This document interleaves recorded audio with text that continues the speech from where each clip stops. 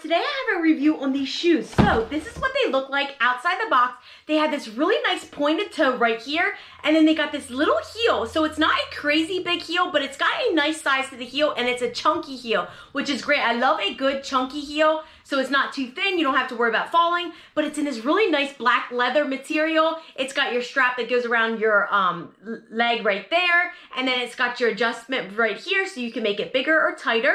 And then the bottom, it has nice tread down here. If you can see tread there and tread here. It's got a little bit of squish to it on the inside. So you have that little bit of that squish material inside to keep your foot nice and comfy. It molds to your foot really, really nice. So I'm gonna go try these on and show you guys what they look like when they're on.